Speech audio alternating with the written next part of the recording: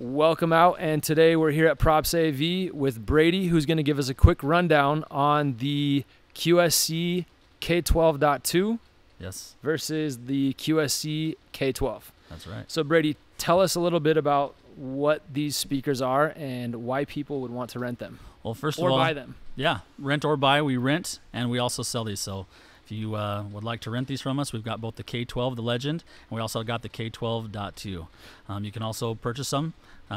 Give us a call. We'll give you the best pricing. And who ideally would be looking at using these things? Your band member, DJs. If you got a public address, PA needs, maybe a church, a school if you're giving a speech, or if you're just having a party and you want to play back some music, maybe a movie night in the backyard. It really works for just about everybody that needs a speaker. And then compare, this is the newer version, the K12.2, and this is the older, so compare the two real quick. The K12, the original version, was the Legend. That is the standard. It's been the standard in our industry for about the last 6 years. Now the K.2 is an improvement on that. It's got a speaker. You got your speaker, your amplifier, and your mixer all built in. It is a 12-inch, 2,000-watt self-amplified speaker with a 3-channel mixer. And how loud are these things?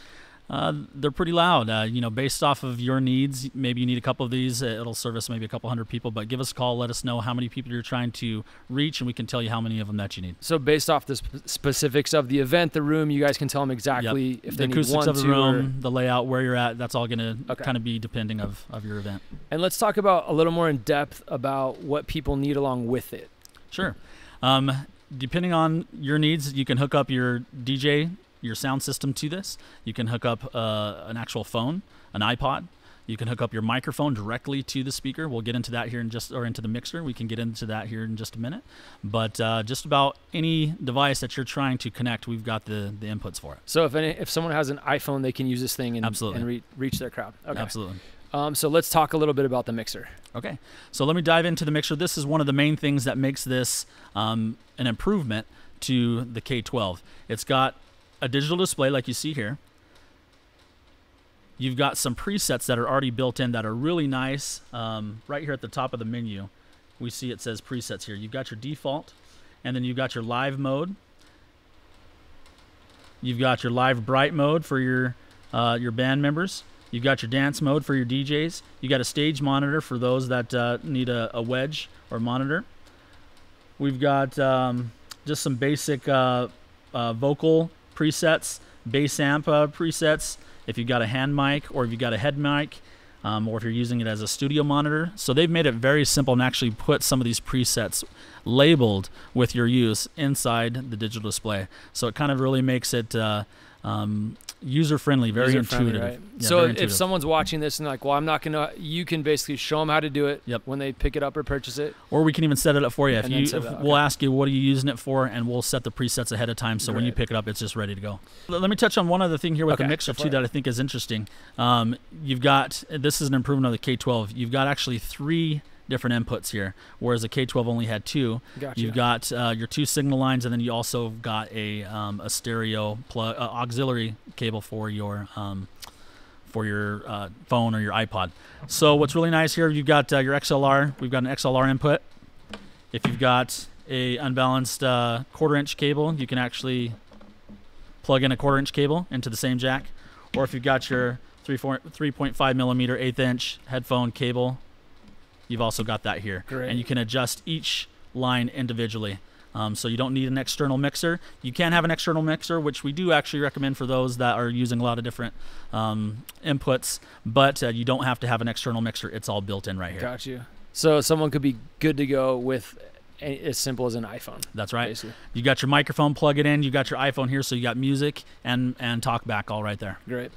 Okay, so now tell us about the digital signal processing. This is what really makes the K.2 unique and a step up.